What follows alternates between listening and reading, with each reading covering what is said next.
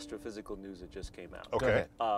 Well, so this is the morning report. Thank Wait, do you guys actually get a morning briefing? Yeah, basically. There is something called AAS Nova. The American Astronomical Society has a service called AAS Nova, which you can just Google, and it works out that there are scientists and full-time scientists and graduate students who will take their time out, read interesting new papers, and give interesting summaries. There is a morning. So it's a morning digest, basically. Kind of. That's tremendous. Yeah. So basically, we have a beautiful community. You really do. No, I'm serious. I mean that in all seriousness. I'm dead serious too. I think that's really amazing to have a daily briefing like that, because basically it's you and the president. That's it. Those are the only two people getting daily briefings. So on AAS Nova, or AAS Nova as we'll call it too, there was a recent article highlighted, which was very interesting to me because, Neil, as you know, I do research in galaxies and supermassive black holes that reside in them, okay? So there is a study that was just recently published of a triple-lobed radio galaxy. Whoa! Okay. Triple pair lobe. Okay, let me explain how that works. Yeah, I was going to say, please. Whoa! I mean, not for me, but for our friend here in the front seat. I'm sure, of course, I know what a triple-lobe power radiation galaxy is.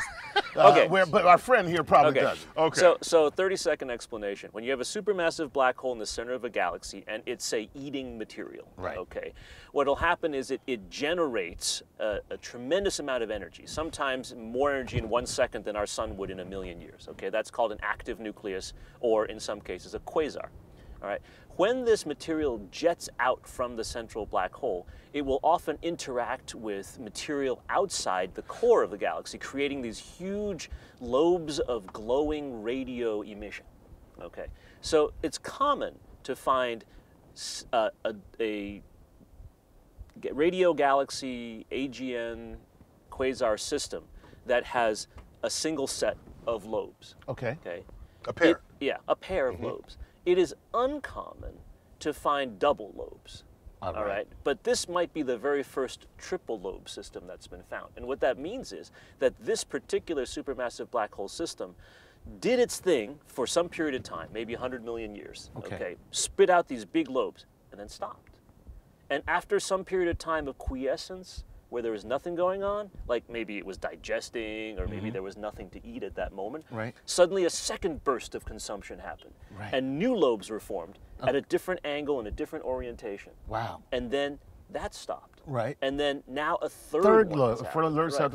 So maybe a more accurate name would be the bulimic black hole. Bulimic galaxies. The bulimic galaxy. Yeah, I like this. Because it's just belching out stuff that it ate. And by the way, we are not immune to that kind of nomenclature. That's right. So, for example, there are dwarf galaxies that have been consumed by the larger galaxy around which they had previously safely orbited.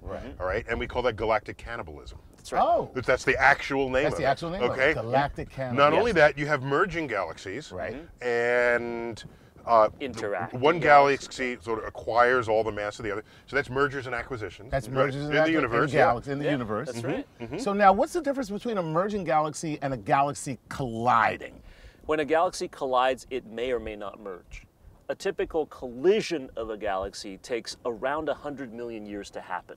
And then depending on how fast... So we do that on a computer and then you just watch it. 100 million years goes by in 10 seconds. I figured there wasn't an actual real-time observation. That just had to be clear. No, I'm glad. I appreciate that. So depending on how fast they hit each other, right. All right, they will either sort of go out and not quite get there and then come back and then merge, all right? Okay. Or they'll just zip on by.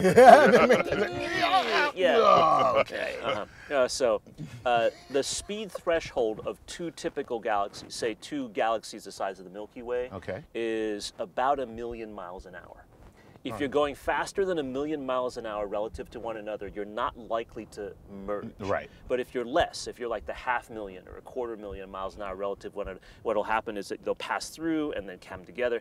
That overall merging process takes about 1 billion years, 10 times longer than the actual collision process. So you wind up with this big, huge dance. It looks like a cosmic traffic accident. In fact, in the old days, this predates Charles, because Charles came long after I came on the scene. Charles is a puppy in this.